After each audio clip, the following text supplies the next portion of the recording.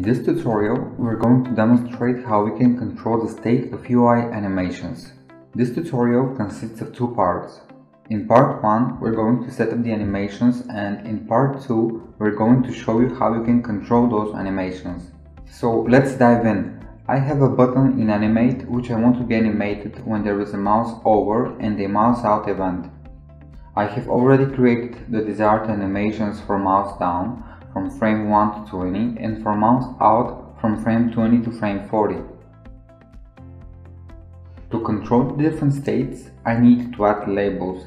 So let's create a new layer and name it Labels. Now I'm going to create a keyframe on frame 20 and one on frame 40. Select keyframe 1 and from the Properties tab under Label type State 1. You will see a little red flag with the name just appeared in the timeline.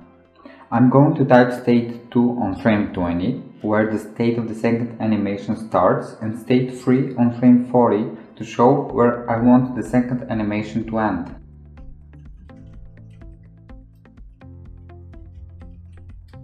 In the final result, we will have something like this.